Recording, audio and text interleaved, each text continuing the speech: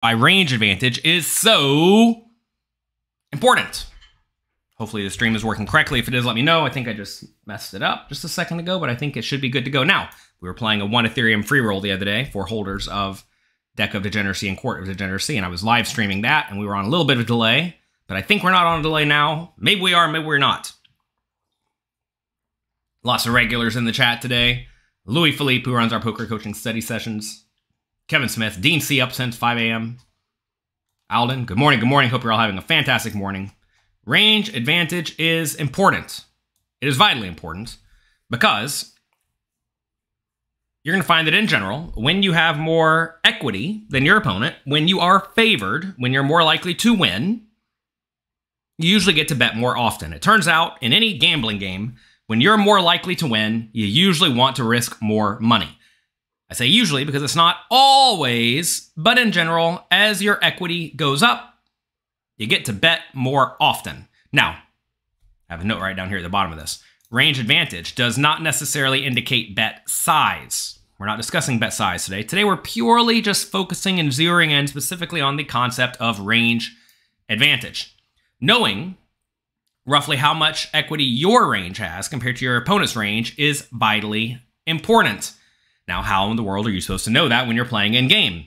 So many people always want to ask me, well, how are you supposed to know that when you're actually playing? Well, the answer is, you study a lot away from the table. Believe it or not, poker's not a game that you can just play by the seat of your pants anymore. Back in the day, you could just look at a guy and make a read and know what the right play is. We're not playing that game anymore. It's 2023. If you're watching this in the future, hello. We were here on 2023, July 31st, bright and earlier in the morning, having a little bit of brain fuel, trying to get our lives together, trying to discuss range advantage for all of you. I had a wonderful weekend this weekend. I went to one of my friend's houses. He has a nice lake house, very fun.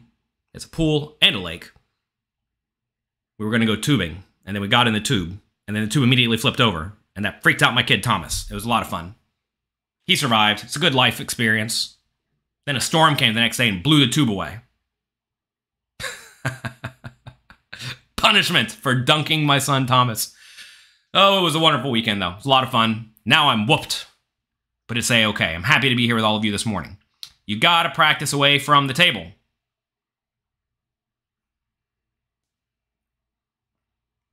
What happened to just playing poker?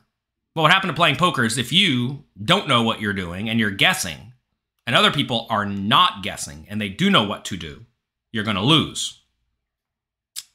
Simple as that. Think about it. Imagine you want to become a doctor, okay? And imagine you become a doctor by taking humans and chopping them up. Am I allowed to say that on YouTube? Probably not. Imagine that's how you become a doctor. And other people study what people have done in the past. They study a ton. They take things slowly. They learn methodically. And they learn what works and what doesn't. Who you reckon is going to end up being a better doctor? The one who has studied a lot and has gone through lots of meticulous work, or the one who's just guessing? Probably the one who studied a little bit. And all games are similar. Consider chess. Chess is a game where you can predict your opponent's blunders quite often. I know when I play chess with my son James, I know a few things he just misses. He cannot see long bishop moves to save his life. He cannot do it. We're working on it. That's why you gotta study. Anyway, I know I can just hang a piece all the way across the board from a bishop, and he's gonna blunder it. But now, if I knew that's how he plays, and I presume that's how all people are gonna play, because hey, that's what works against him, then I'm gonna get crushed, right? You can't just hang pieces across the board from a bishop because you're gonna lose. And a lot of people who want to play poker by the seat of their pants and just guess, inevitably lose. Because while their plays do work against some people, the plays do not work against all people. And yeah, a lot of players have done pretty well by figuring out just common things people do incorrectly. For example, in my very first tournament book, 10 years ago, 11 years ago, 12 years ago, where is it? Is it even up here? Here it is.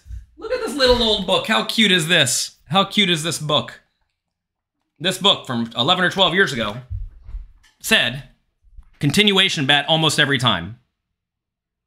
in almost all scenarios. Well, that's not GTO. Back then, I even know that was not, I knew that was not the ideal strategy, but it was ideal against the players in general.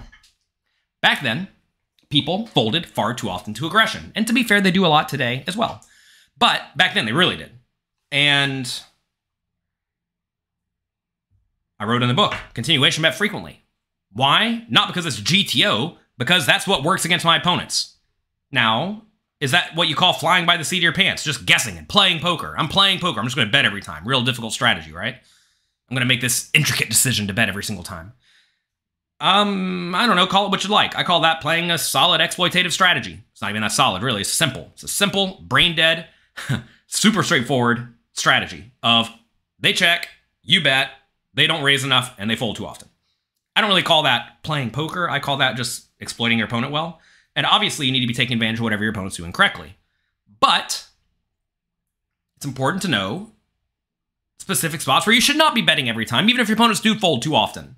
On boards that are really bad for you, when you do not have the range advantage, even if your opponents fold a little bit too often, you don't want to be betting every single time because they're going to be folding a whole lot more often. Right? And that's something that's important to know. Anyway, you got to practice and study a ton away from the table so that you know how various ranges fare against other various ranges on particular boards. And the tough thing about the idea of range advantage, nut advantage, et cetera, is that as stack depths change, your ranges are going to change. For example, suppose you raise 80 big blinds deep from the button and the big blind calls. Okay? You know roughly what that range looks like? Hopefully you do. Consider how different the big blind's defending range looks if you raise from the button 20 big blinds deep and the big blind calls. So 20 big blinds deep compared to 80 big blinds deep. Ranges are going to be very, very, very, very, very, very, very different, right? Because 20 big blinds deep, the button, or sorry, well, both players to some extent are going to be jamming a lot of their ace X, right? Especially the big blind against initial raise. So you're going to know that some boards are going to heavily favor the button 20 big blinds deep that do not heavily favor the button 80 big blinds deep. That's where things get tricky. That's why you got to study. Hate to break it to you, poker's not super duper simple. It's a kind of difficult game. How does it feel to be the man? Sometimes I feel like the man, sometimes I feel like not the man. That's how it goes. What happens just playing poker? Apps and labs. I think labs are kind of a funny word. I'm going in the lab. You're not going in the lab, you're going to sit in your computer and click some buttons. Come on, everybody. Believe it or not, we're not scientists around here. There may be a few scientists, but most are not. Are you a shark in the water? I'm very good at swimming. Both my kids can swim amazingly well. I'm so proud of them. Thomas is 4 years old, and he can dive to the bottom of an 11-foot pool. You never seen it. Never seen it happen in my life. Never seen a 4-year-old dive to the bottom of an 11-foot pool. But he can do it. Not dive. He cannot dive into the bottom. He literally takes his feet, kicks, swims to the bottom, and gets a ring. Both boys can.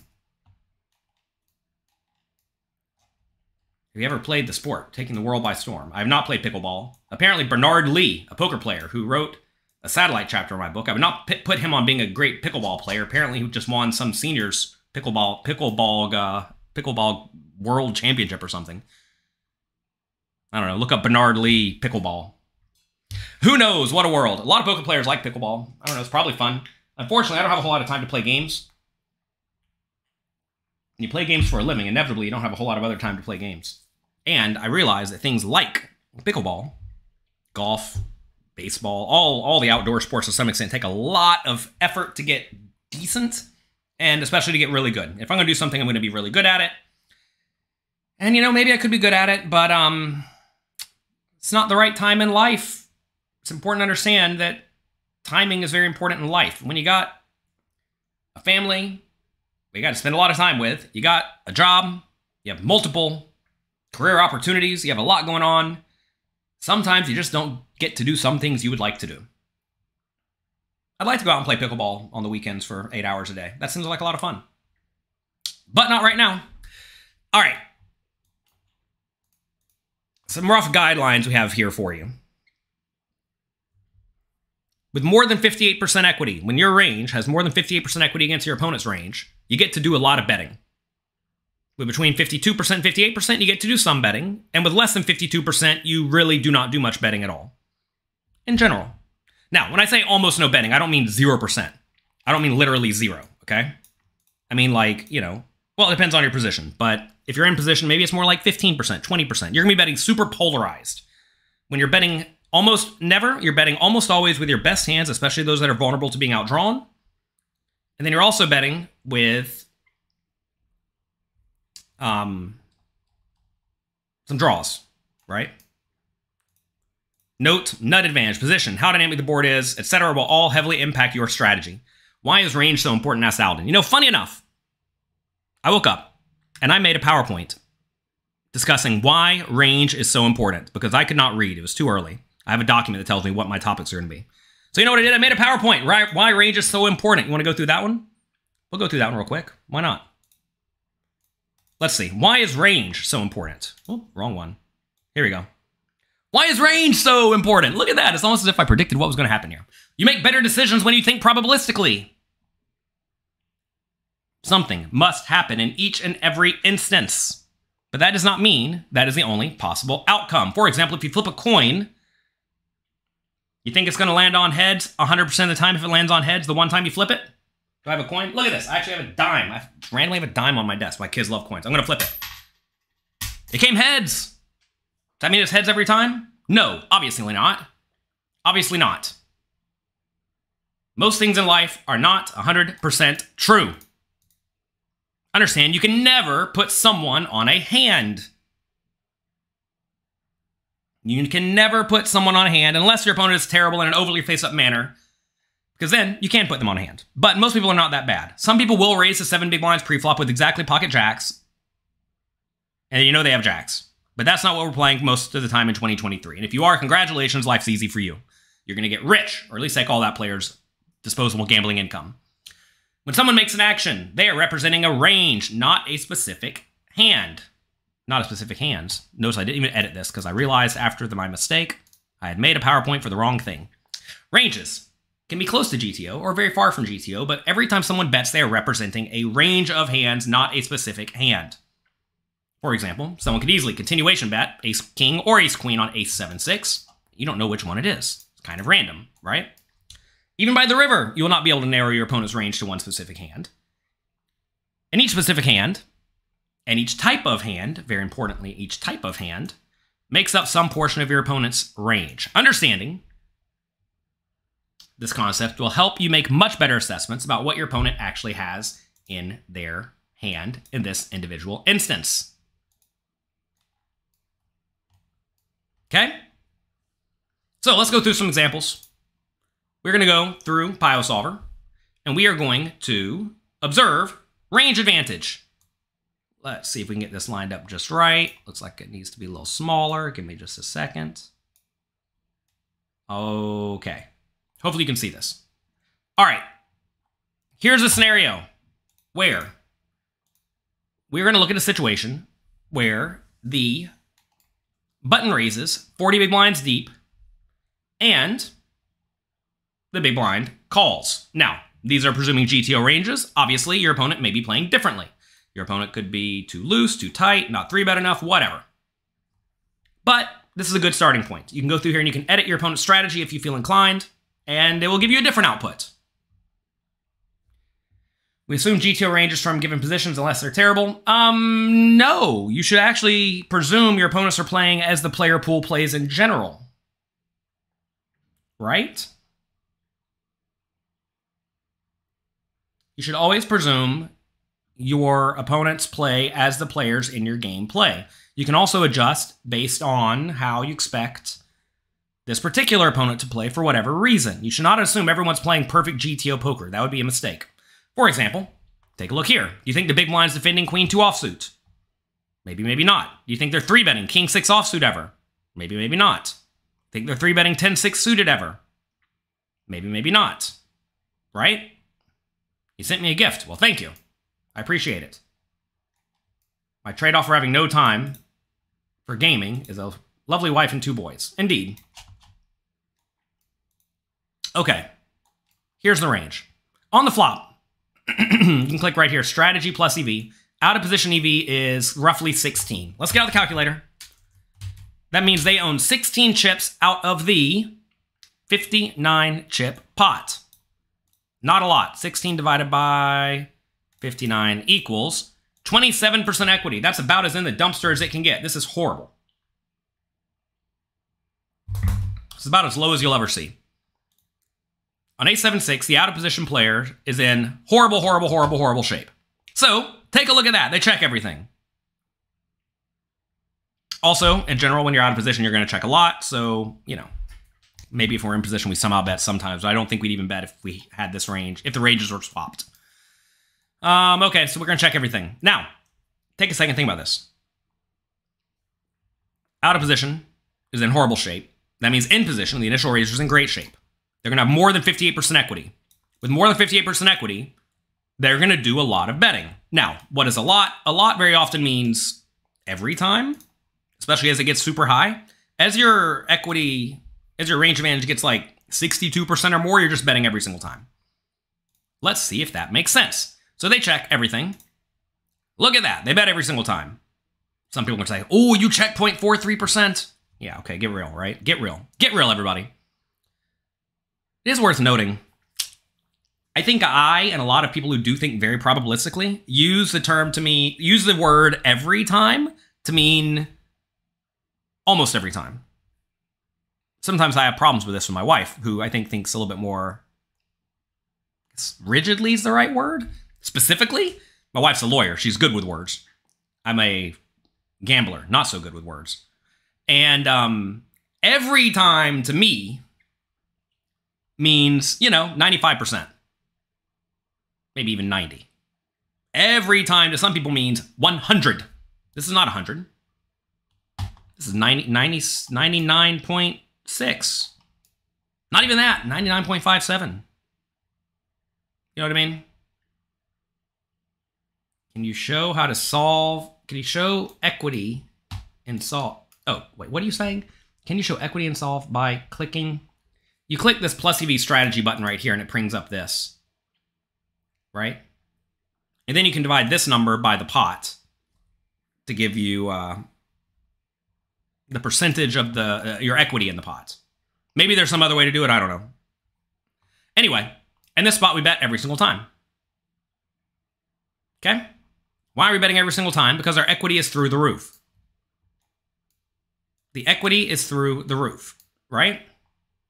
So let's say we are going to bet. Notice, in this scenario, we're using a smattering of bet sizes, right? Mostly using pot. Notice here's the pot, 5.9 big blinds.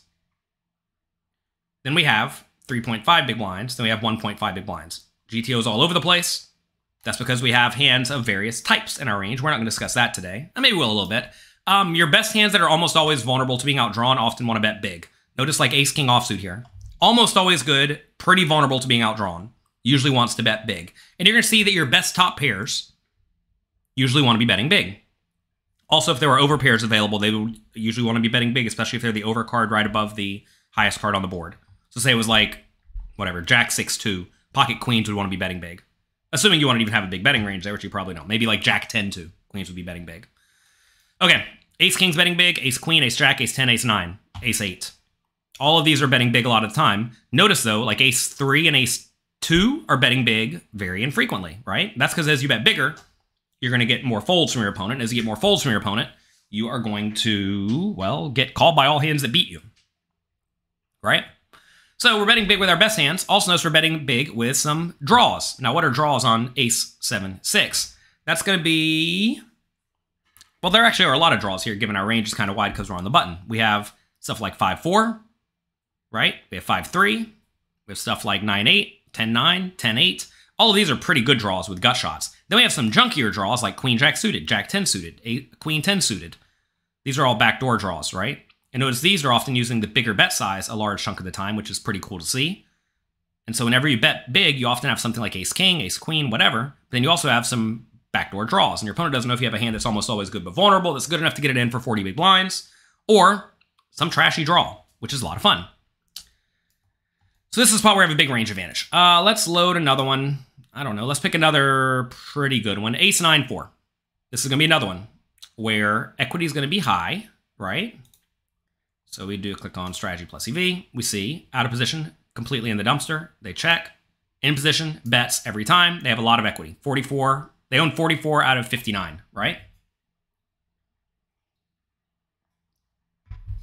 Lewis says, would you try to implement this 0.43% check? No, come on. In this spot, I'm going to be betting either small or big. I'm not even going to use 3 bet sizes as a simple human over here. I'm going to be using 2 bet sizes, big or small. Can we click on Range Explorer? What would you like to see? What would you like to see? Or you're showing that we are betting with some high equity hands and some low equity hands? Is that what we're trying to do here? I don't know. I'm not a Pio Pro, to be fair. I have people who do the Pio for me. How lucky is that? But you see, all these hands are very high equity, right? All the aces, for example, in this instance, all the aces are very high equity. And, you know, that leads to you betting them, right? Compare range equity. Where do we compare range equity? I guess we see right here. Is there an easy way to do this? You tell me.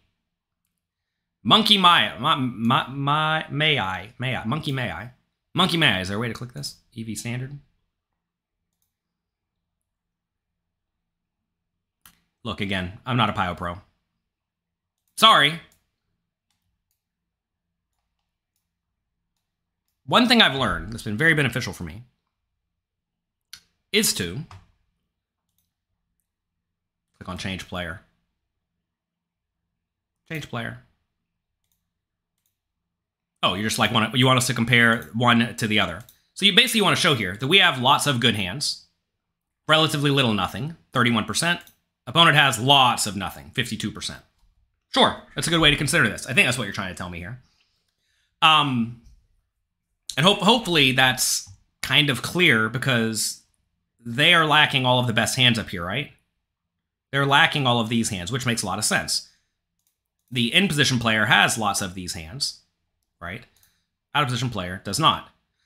Anyway, hire people who are the best at specific things whenever possible, and that's going to go a long way to helping you get pretty good at something very quickly, and also it's going to shortcut a lot of stuff for you in life. But yeah,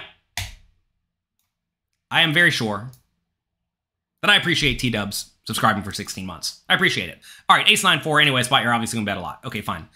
Let's pick one where you're not going to be so heavily favored. Let's go with... I appreciate T-Dubs. Thank you very much. 10-6-3 maybe. Are we still betting this one every time? Maybe, maybe not. Strategy. Notice now they have a little bit more equity. And because they have a little bit more equity, the in-position player is still in pretty good shape. Notice. But not like they were before. And that's going to lead them to betting not as often. All right? Now you see in this scenario, they're actually checking 45% of the time, which is kind of cool to see. What's the quickest way to estimate equity on flop? You essentially want to consider the ranges at play. At least that's how I do it. Consider the ranges at play and ask who has more very high equity hands. And then also consider who has more just total misses. Right? What are positions? This is button versus big blind, 40 big blinds deep. Specifically what we were discussing today. So in this scenario, notice, well, we can probably go over here to Range Explorer, right? Look at this. We learn things every day. We have nothing in this scenario, 27%. Opponent has nothing, 40%. But in the previous scenario, the opponent had nothing like 50-something%, right?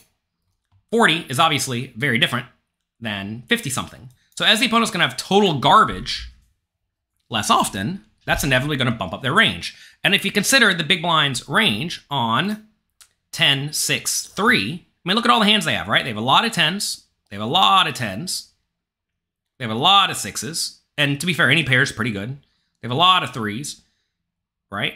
And all these are pretty decent, right? So that's going to lead to us having to do a whole lot more checking in general. So they check, and then over here, you see in this scenario, we don't get to bet all that often. Let's look at another one. Let's do 6-3-2. Goodbye, Kevin. Have a great day. Click the like and subscribe button. Sure, Kevin already has. Okay. Notice here, ooh, equity's actually trickling up. And there are some leads. I would never lead in this scenario from an implementable point of view. What's 25 divided by 59?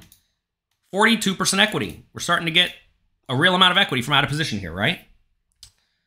Now, as you get shallower and shallower, you should be more and more and more and more and more inclined to lead. Okay? Just in general. As you're shallower, you lead more often. However, if you look at this and you see 10% leads, and the leads are kind of all over the place, from an implementable point of view, I would just recommend not leading. This is one of the boards that's better for the big blind. And if you're leading very infrequently on the board that's actually pretty good for the big blind, you can kind of ignore it at this stack depth. As you get shallower, though, maybe we'll take a look at that in a minute. If I have those on this hard drive, you'll be able to see you do lead more often. So anyway, they check. And take a second, think about this. Think about this. Given this board's pretty good for the big blind, because if you consider the big blind on 6-3-2, they have lots of 6s, lots of 3s, lots of 2s, lots of 5s, lots of 4s, right? Let's click on Range Explorer. 44% misses compared to 36 for the opponent. You know, both players are missing this a lot. I mean, look at the opponent's range, right? They just have a lot of unpaired high cards, right? So in this scenario, you should be able to use some logic and know you should not continuation bet this every time. Right?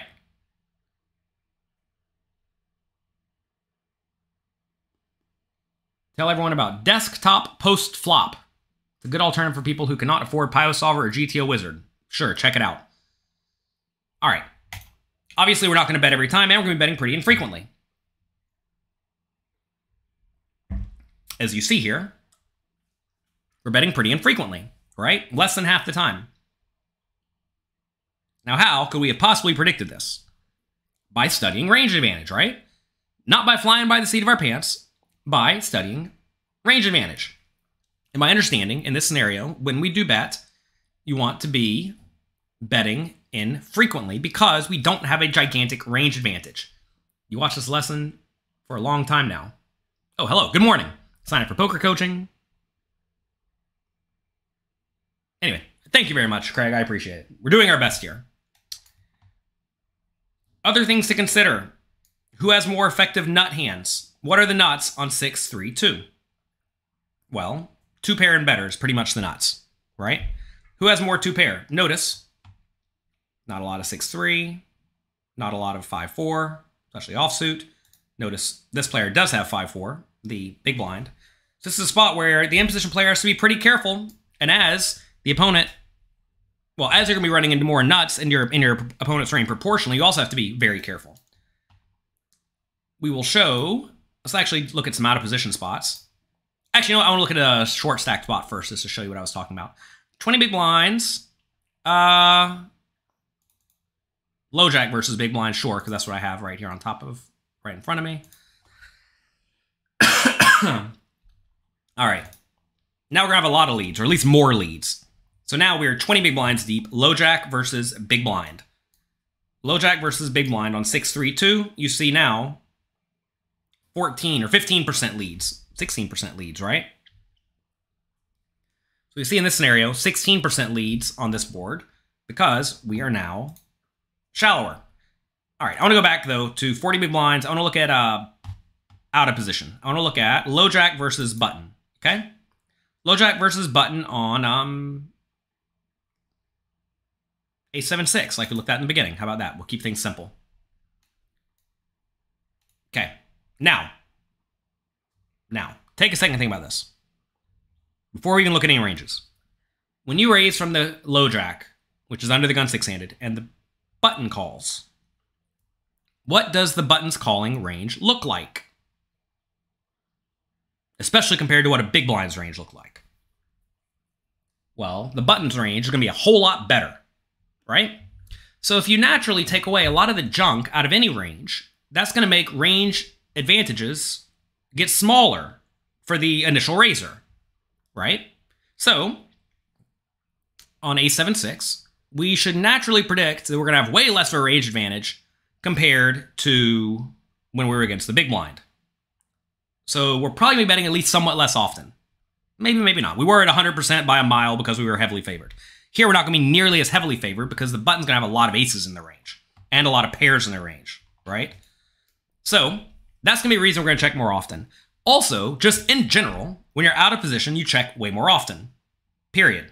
You check way more often out of position. So we're going to see what the low jack should do. And as you see here, the equity is only roughly half of the pot. 34 out of 69. They are not really favored here. So as we can look over here at Range Explorer, look at this. We learn new things every day. 26% total garbage for both players. I'm sorry, 21% total garbage for both players. Notice these ranges are all on top of each other. Top pair, 26%. Top pair, 22%. Pretty similar. You know, like all the nuts, not a lot. All the nuts, not a lot. Total misses, roughly the same. These players' ranges are not exactly the same, but are similar. They're quite similar. So if the ranges are quite similar, you should expect no one to have much of an advantage. Now you may say, but this player has ace-king and ace-queen, and the button does not because they 3-bet them. Yeah. But that's not enough to heavily sway the scenario. Okay? So that forces, in this scenario, the initial raiser to do a ton of checking. Now, back in the day, you could just bet this flop every time, because if you bet this flop for, let's say, 40% pot every time, which, again, is not even the GTO size. I mean, it's a GTO size, but it's not like the preferred size. Say we do bet this. Here is how the opponent should continue. Remember I said, I thought people folded way too often back in the day. Take a look at this. Against 60% pot or so, you see, king, queen suited, especially with a backdoor draw, should call every time. King, jack, king 10 should call sometimes. Gut shot should call. Pocket fours should call. You think people are calling pocket fours against a 2/3 pot bet on ace 7-6? They sure didn't back in the day. Back in the day, they're definitely folding king, queen. They're definitely folding fours. Some people would fold 10s. Lots of people would fold 10-9. Right? So people folded way too often. Now they don't, so you don't get to bet every time. Let's go back to here. Say we do bet small. Now look what they should continue with. Any pair. Any king high. Well, any king high. Backdoor draw for sure. King queen, just naked king queen. Gets to call a lot of the time. That's fun. But you see, you got to call a lot against a small bet. Do people call this often?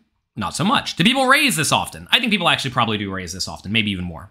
Notice as you face a smaller bet, you raise more often. As you face a bigger bet, you raise less often. Let's say they bet bigger, you see you raise never, right? As you're facing bigger raises, you... as you face bigger bets, you raise less often. Anyway, what I wanted to show you here is that on this board that you may think favors us, because I just showed you it heavily favors the initial raiser against the big blind. Now, it does not favor the low jack raise against the button, because the button's range should be stronger, and also the button is in position against us, right? So those two things are going to heavily impact your strategy. Let's look at another one. We've reached 100 messages. I appreciate all of you being here each and every morning, bright and early. Let's look at the 632 board. Joe says he signed up a month ago. Well, thank you. Thank you. I appreciate you. Hope you're learning a ton. Okay, 632, let's use some logic.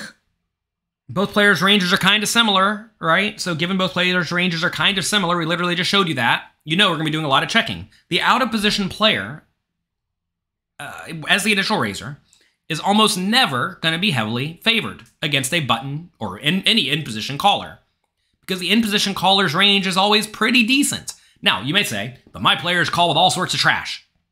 Well, then sure, adjust the range. Figure it out, right?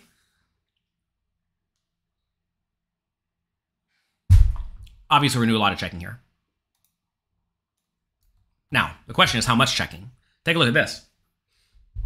Somehow, some way, the out-of-position player here, their EV is terrible. 30%, 29%, or 29 out of 69. What's 29 divided by 69? Not a lot. 42%. Okay, let's go back to this little chart here I made. Look at this handy-dandy, super-duper scientific chart. With less than 52%, you do almost no betting. Now, as the initial raiser against the big blind, you're very rarely going to have less than 52%, so you're always going to be doing some betting.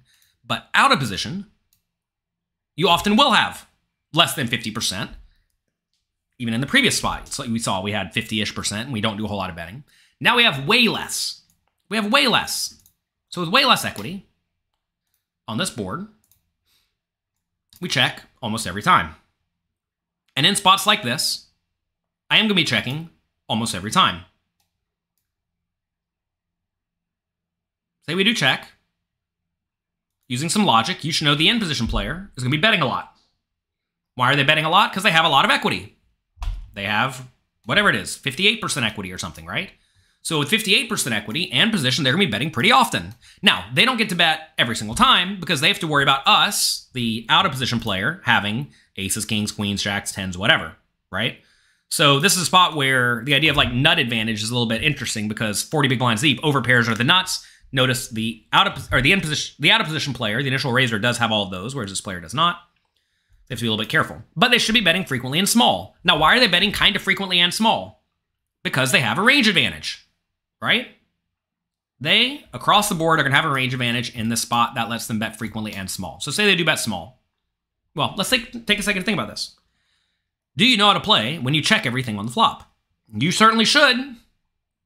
I know that most people do not have spots in their range where they check everything on the flop, but look, I'm literally telling you right here, 87% in GTO world wants to check.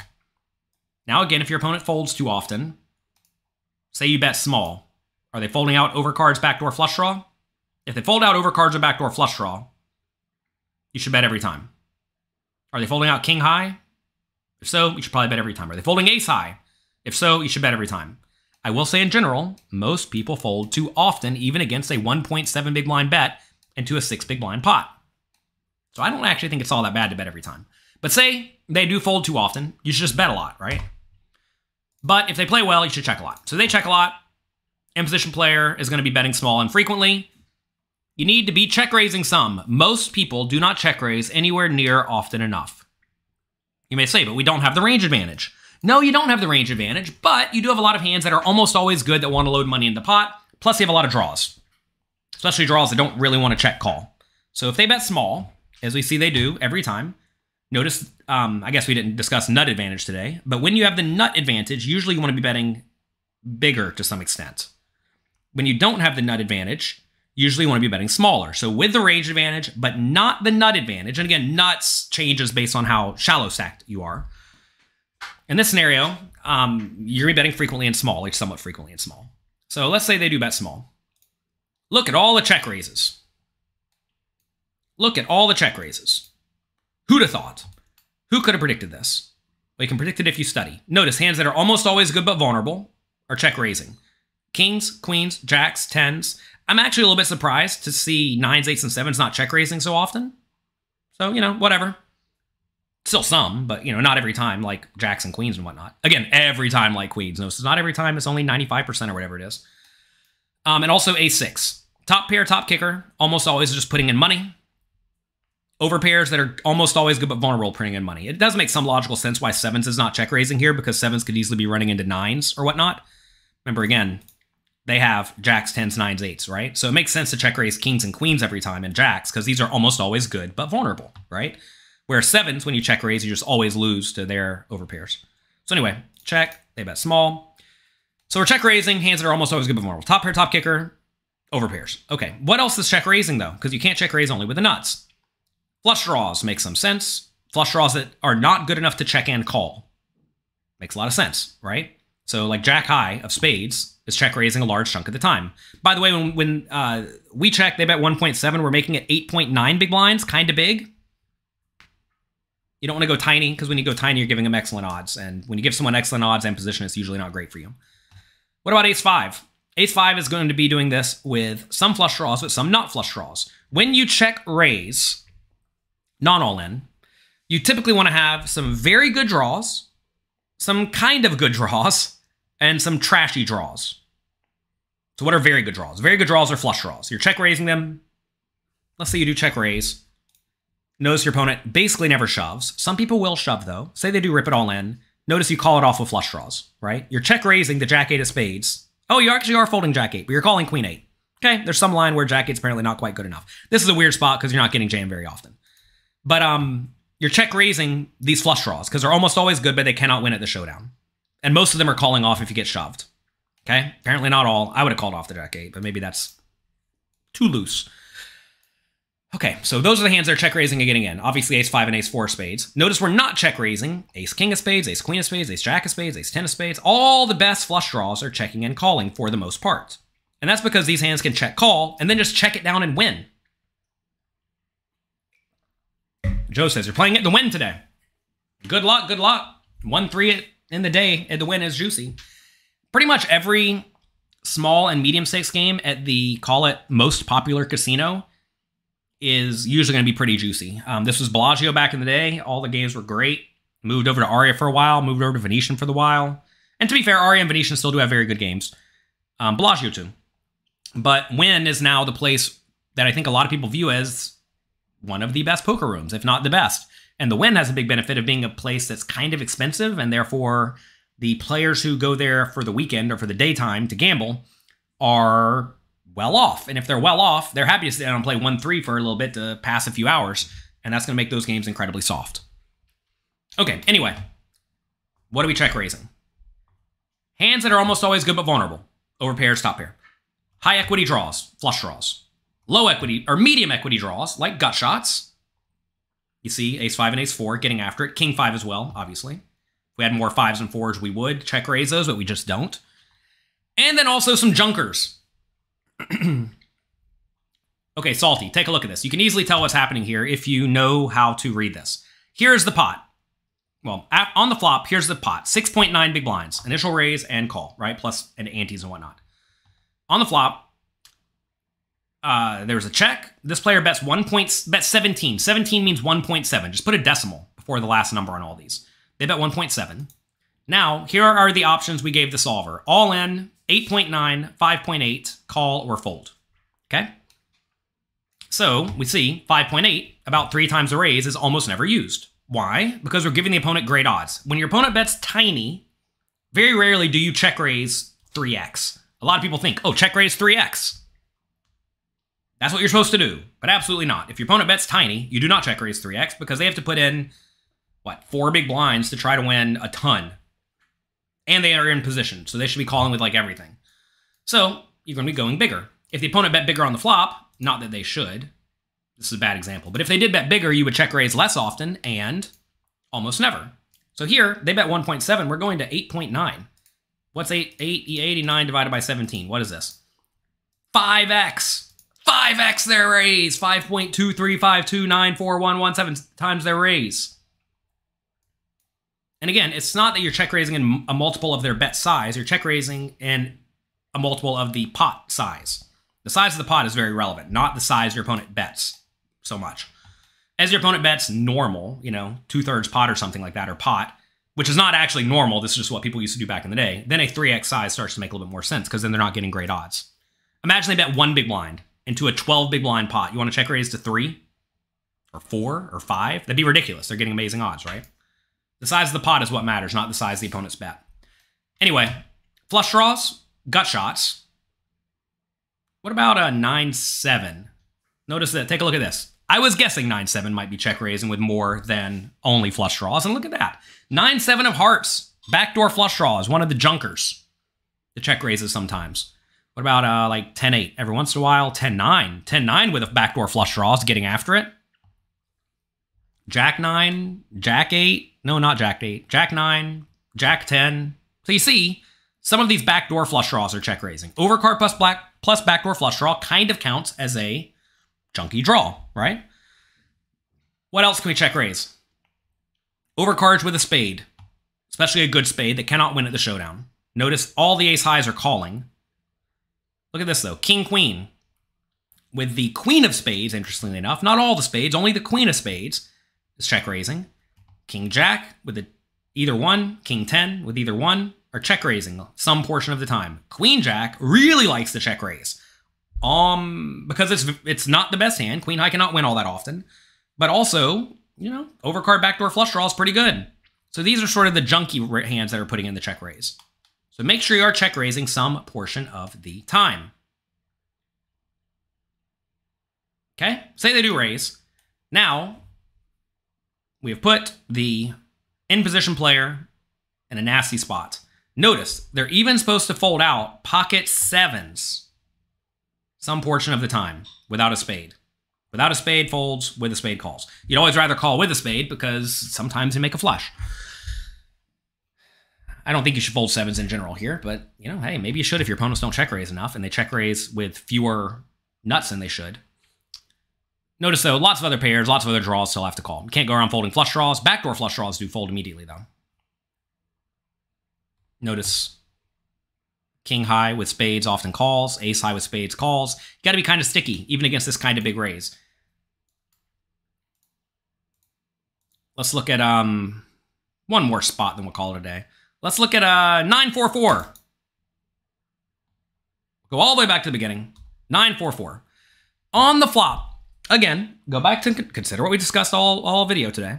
On the flop, when the low jack raises and the button calls, we already showed you the ranges are all on top of each other, right? So, if the ranges are all on top of each other, how often should you be continuation betting here? I'm going to give you 3 options. Always, sometimes, or never. You get to pick. Write it in the chat. Are live games plus weekly tournaments likely to be better or worse? Better or worse than what? Are you saying which one is better? I mean, look, I think cash games are almost always better for people to play who are working to build a bankroll. Cash games typically rake less than tournaments, and cash games have way less variance than tournaments. And you can put in as much volume as you'd like.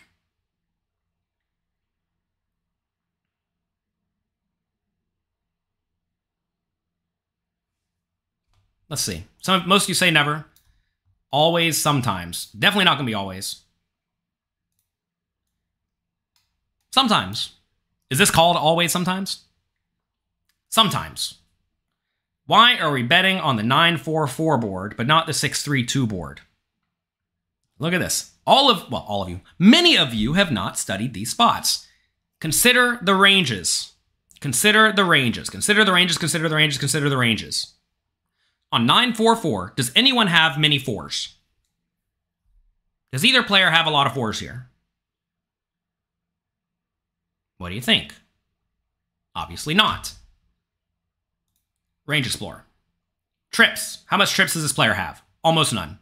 How much trips does this player have? Almost none. Okay, pause. Just right there. Next. Given the initial raiser has no trips, and the other player has no trips. Next, we care about overpairs. Who has more nuts? Overpairs are the nuts here. 9.7% for the initial raiser. 3.4% for the caller. There you have it. That alone is going to be a big difference here. That's going to lead to a higher range advantage, but also, very importantly, nut advantage. What about nothing? Both players are going to be same on nothing, right? Roughly same on all the other stuff. The big difference here is top overpair. Overpair is super important. Top pair roughly the same. Actually, even more top pair for the initial raiser. So we see here equity for the initial raiser is 39%. So why does some of you not know that on 9-4-4, this board is very good for the initial raiser compared to 6-3-2 when you are out of position?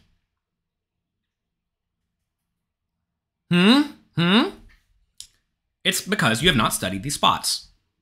And to be fair, I actually would have thought that the right answer would have been a little bit less than... I thought we would have bet a little bit less often than this. Like, I don't know, 60% or something. So I would have been a little bit off here.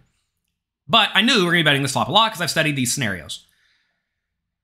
On the 4 board and the other board... whatever. You haven't attended the cash game study group. We have a cash game study group and a tournament study group. I'm sure they've discussed scenarios just like this. Also worth noting here, you're betting kind of big when you bet. When you have a range advantage and a nut advantage, very often when you bet big, just in general. Take a look at what's betting.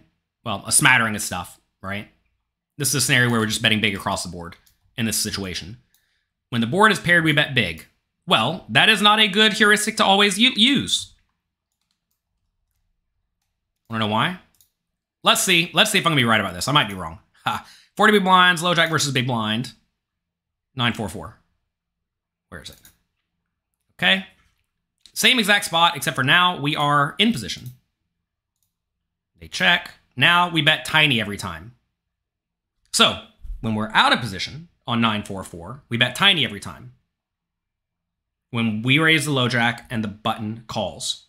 Now, on 9-4-4, where the low jack raises and the big blind calls, when they check, now instead of betting big frequently, we bet tiny frequently. Why are we betting tiny in this spot compared to the previous spot? Same flop, same low jack range, very different caller range. Well, now, look over here at this strategy, or the range explorer. Notice, again, no trips. But what about the opponent? 6% trips. They have the powerful 6% trips. They completely have the nut advantage. Notice, the initial raiser has no nuts. I mean, overpairs are pretty good. You're not trying to fold them. But the big blind has lots and lots of nuts. Also, they have more top pair. 13% instead of 9. They do have a whole lot more junk.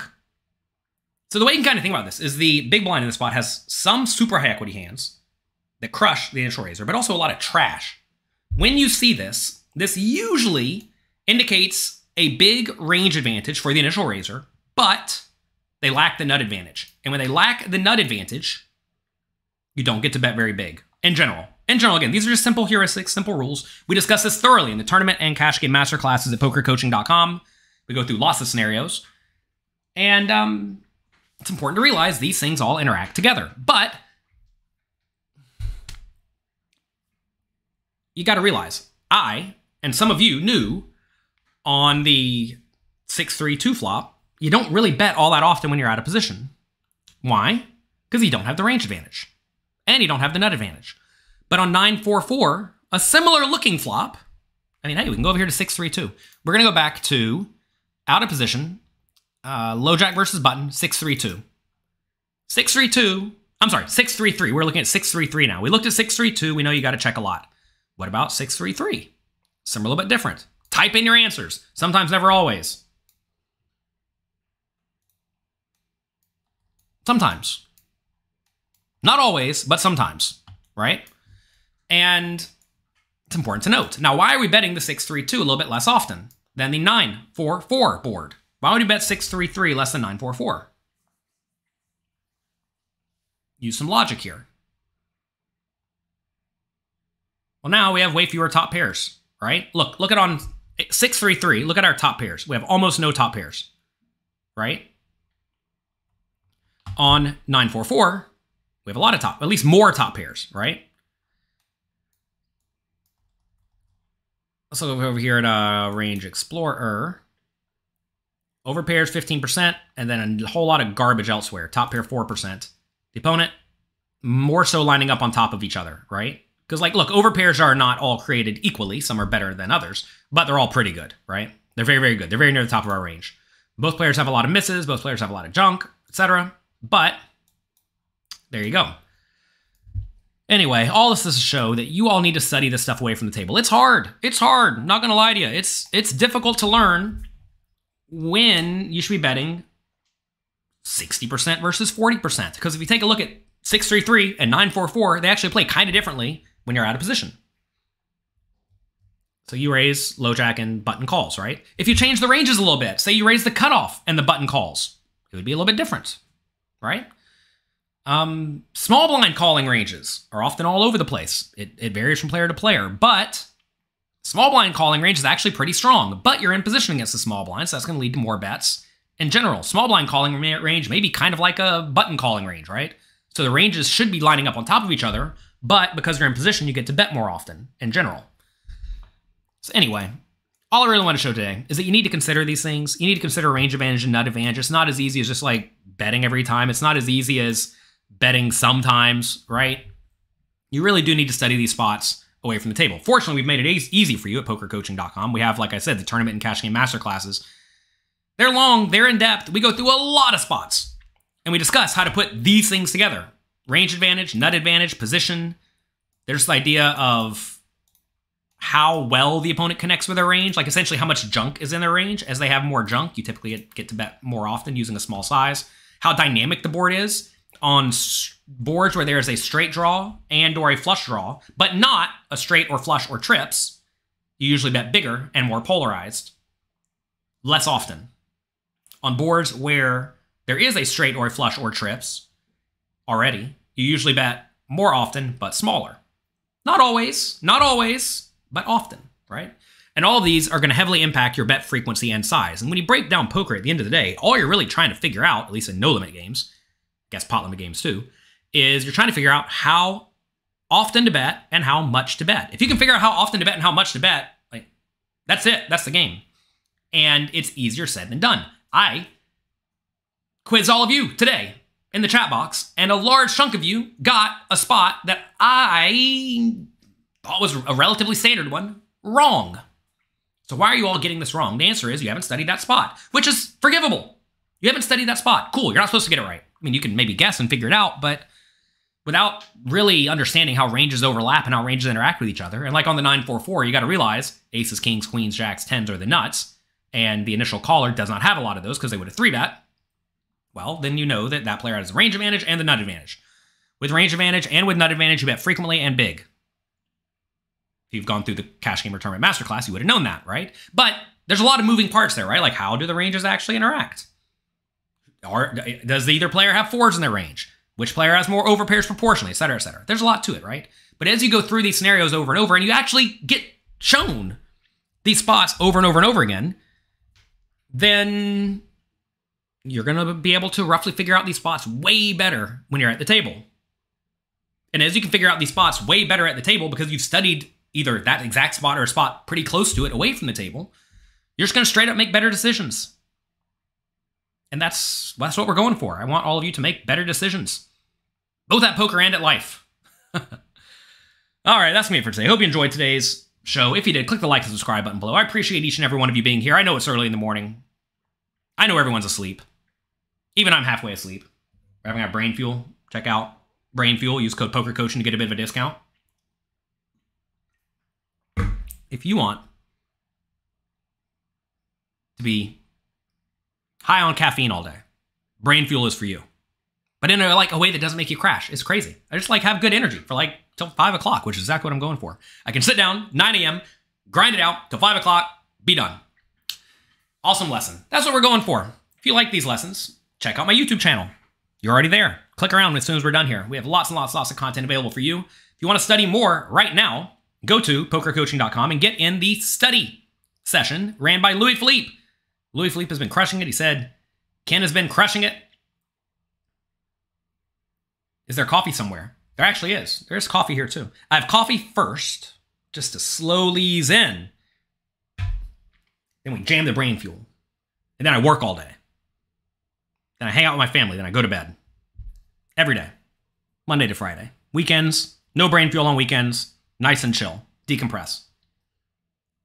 I'm actually going to go upstate for 3 weeks coming up soon. There will be no little poker in the morning. I'm sorry. And I'm going to have no caffeine and no alcohol for 3 weeks. It's going to be lovely or terrible. One of the two. We'll find out about 4 days in. Good luck. Have fun. Thank you for being here. Make the most of your opportunities. I appreciate all of you. I really, really, really, really do. Have a great day. Talk to you next time.